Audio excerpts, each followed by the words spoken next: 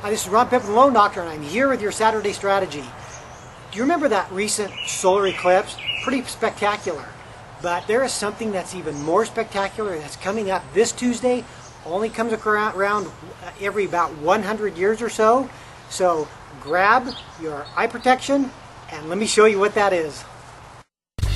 This Tuesday is probably the only chance in your lifetime to see Venus pass between the Sun and the Earth.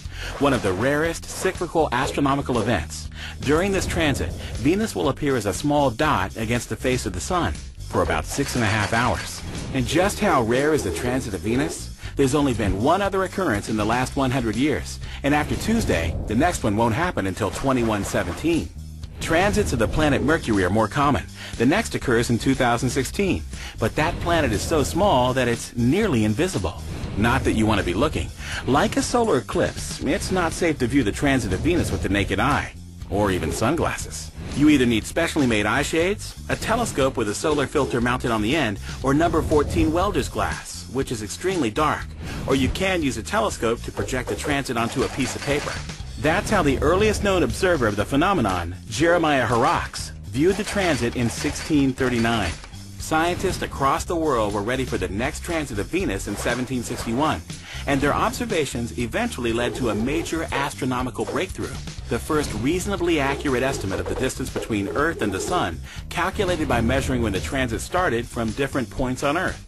This measurement ultimately allowed astronomers to figure out that Neptune, the outermost planet, is about 2.8 billion miles from the Sun, which, with only 7 planets in between, makes the solar system an awfully lonely neighborhood. So you won't want to miss this rare chance to say hi to our next door neighbor. You know, 100 years, that's a long time.